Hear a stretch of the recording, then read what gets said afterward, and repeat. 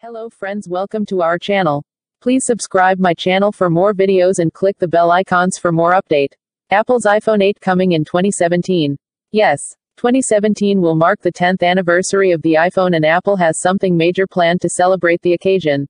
We've got a month or so to go until the launch of the iPhone 8, but because of Apple's ambitious plans for the device, there are already an abundance of rumors hinting at the impressive features coming in the 2017 iPhone.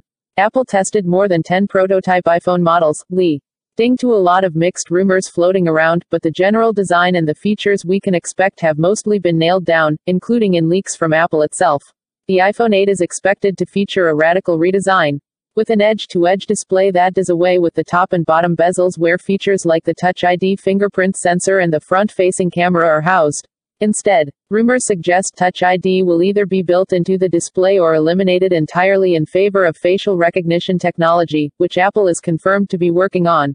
Either way, there will be no physical home button on the iPhone 8 and no bezels aside from a small area for the front-facing camera. With an edge-to-edge design, the iPhone the 8th of may be similar in size to the 4.7-inch iPhone, but why a display the size of the 5.5-inch iPhone? Rumors suggest it will feature a 5.8-inch display with 5.15 inches of usable area, with the rest dedicated to virtual buttons that will replace the existing home button.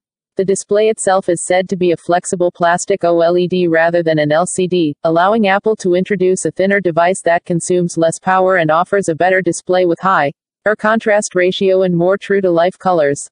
It will feature a slightly curved 2.5D display that's similar to the display used in the iPhone 7. As for the body, Apple is finally moving away from the aluminum used in the iPhone 5, 5S, 6, 6S, 7, and 6, and will instead adopt a glass body that's similar to the body that was used for the iPhone 4. According to analyst Ming-Chi Kuo, the glass will be built around a polished stainless steel frame that's similar in design to the Apple Watch. Other models will also feature glass but with an aluminum frame. I hope you enjoyed the video. So don't forget to share and like. Thank you.